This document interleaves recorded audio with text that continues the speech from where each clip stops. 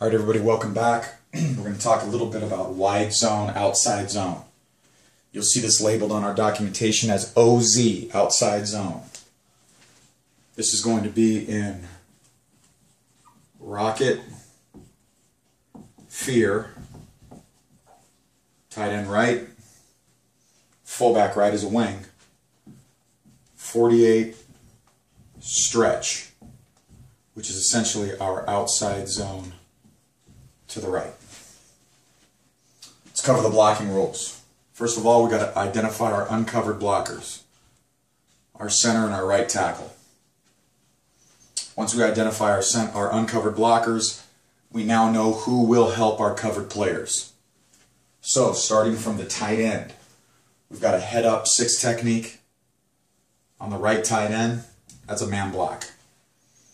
Uncovered guy, if that end anchors, he's going to zone double, all 4 eyes on the Sam.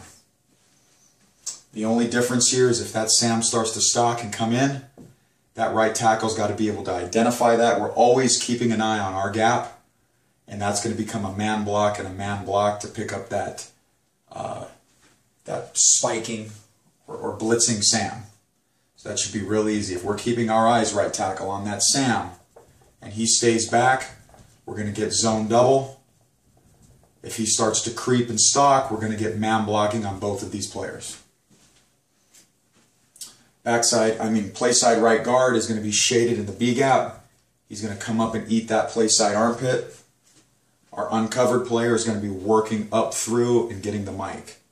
If for any reason this B gap player slants in or anchors, we're going to work up. Most of the time this center is not going to get there, and we're going to get up and get the mic. Our backside guard is going to have a A-gap shade. He's going to work up to the armpit of the defensive tackle.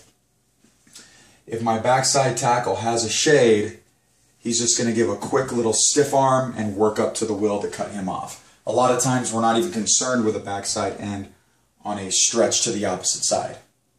He's never going to get around this edge to break up that play. Finally, our F is going to go up and pick up our strong safety or rover or that extra man in the box to create that 8-man front.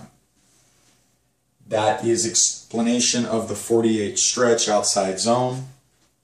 Again, our F's got our rover or strong safety. Our tight end has got a drive block on the end.